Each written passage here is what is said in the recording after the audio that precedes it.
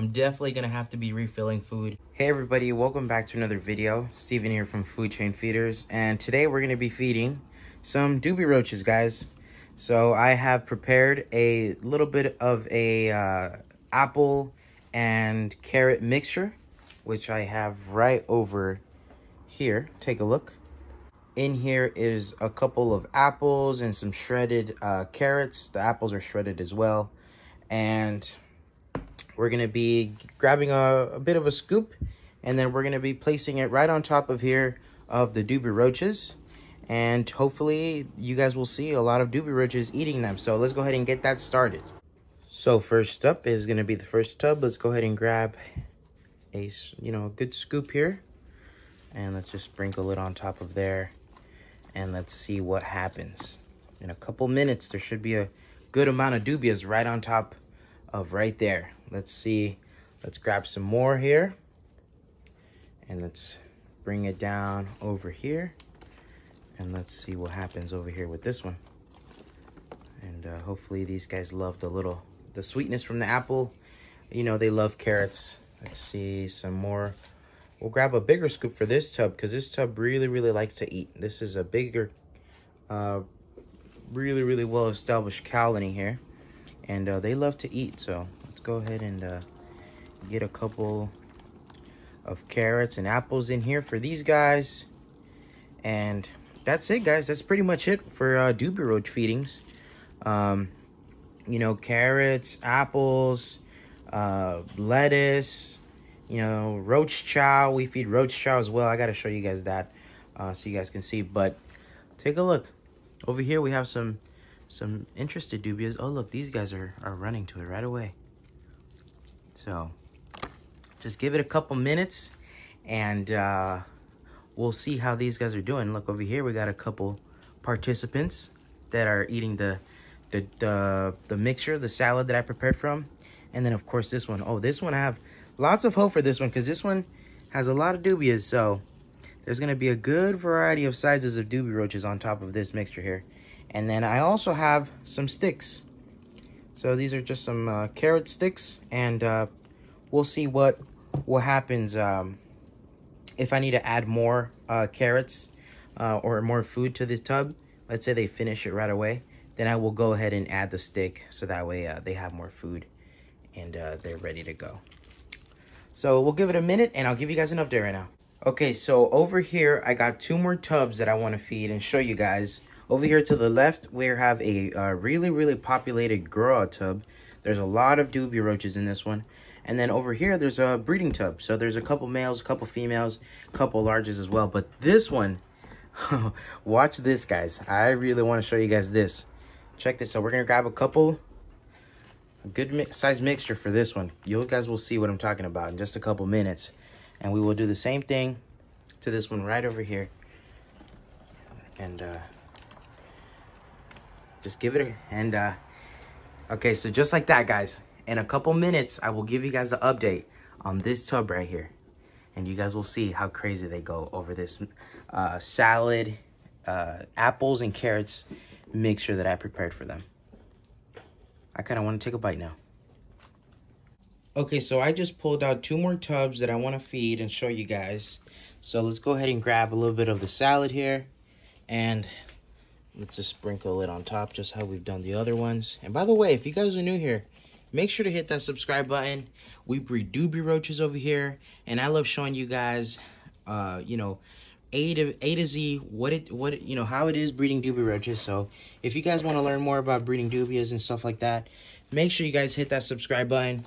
We just reached over 1,000 subscribers here on our YouTube channel, and I am so thankful for every single one of you guys. It really means a lot to me that you guys enjoy watching my videos, and I really want to start making more videos for you guys because it seems like a lot of you guys really enjoy watching the Dubia roach videos. So we're definitely going to get things, kick-started back up again on this channel, and I hope that you guys enjoy the content. So I'll give you guys an update on these 2 tubs right now. Let's go check on the other ones that we started with. Okay, so here are the first 3 tubs that we started with, and let's see how they're looking. So over here we have a bit of activity going on. Definitely a good amount of activity. You got some small dubias, some medium dubias, a lot of females, and I don't see any males. So that means that this tub is a bit low on males, and I need to sprinkle a couple more males in there for production to get, you know, nice and healthy again. Let's take a look here at this tub. So same thing, I see one male there. Okay, things are looking pretty decent here. Not too much activity going on. Let's see over here on this one. Yes, we definitely see a lot more females. So it seems like pretty much some of my tubs need a couple more males in here so we can get a bit more production. And that's just kind of what you have to look for, guys. If you're breeding Dubia roaches, you got to look for little things like that, and really, you know, look at your tubs and inspect them so that way you can see what you're deficient in, and you can be way more successful in producing Dubia roaches. Okay, guys, so here are the grow-out tub that I told you guys was really, really cool. And then we have another breeder tub over here. Not too much activity going on with this one here. But, guys, take a look at this right here. There is definitely a lot of activity going on over here. These are a lot of my holdbacks. Well, pretty much everything here is a holdback. This is my grow-out tub here. I have small dubias, medium dubias, and as you guys can see, there's some that are already starting to mature. So I'm very, very happy about that. That's a really, really good sign. And yeah, things are definitely moving forward. And guys, this is just the beginning. I'm probably gonna have to refill this tub here because they go through this in a couple minutes. They'll be done, and I will have to refill the food. This tub over here, not too much going on, but this one here, take a look at that. That is definitely some healthy production right there. I produced all of this right here, and it's looking great, guys. Definitely is looking really, really good. So let's go over and check up on the other two tubs. Okay, so here are the other two tubs, the last two that we did. And as you can see over here, there's definitely a lot of activity going on. Some hungry dubias. This is a breeding tub that I have. And yeah, we got some babies eating over here up at the top. And then we got the females and the other babies eating down there. Over here to the left, we have some more adults enjoying some apples and carrots. So definitely things are looking good. There's a little piece that fell right there, a little piece of carrot, and they're going crazy right there in that section. But yeah, guys, let's go check up on the other tubs. Okay, so here is another update on this grow-out tub that I told you guys would be really, really crazy. And as you guys can see, I'm definitely gonna have to be refilling food on this tub right here. There is a lot of dubias, and another really good sign that I'm looking for is seeing some adults in here. The fact that I'm seeing some adults, some mature adults, is a really, really good sign.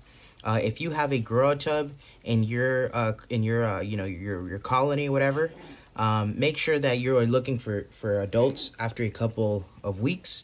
That way you can see that your dubias are actually eating, and you have healthy dubias that are making it to adult stage. So it's very, very important that you guys are looking for that.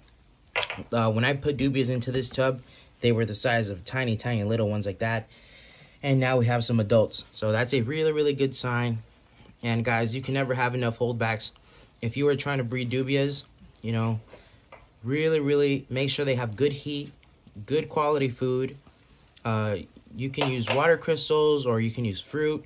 A roach chow is very, very important. We also sell roach chow, Dubia roaches. So if you guys are interested in placing an order for some Dubia roaches or some roach chow, be sure to contact me on Instagram, Food Chain Feeders on there, or you can send me an email, foodchainfeeders@gmail.com, and you can contact me through there as well. So that's going to be it for today's video. I hope that you guys enjoyed this video. Thank you guys so much for watching. It was so fun to make this video, and I am so happy and motivated to start making more videos for you guys on Dubia roach care, Dubia roach feeding, Dubia roach breeding, everything about Dubia roaches. And who knows, maybe we might start breeding another type of roach I think that might be really, really fun. So, like I said, thank you guys so much for watching, all your support, and I will see you guys in the next video. Bye, everybody.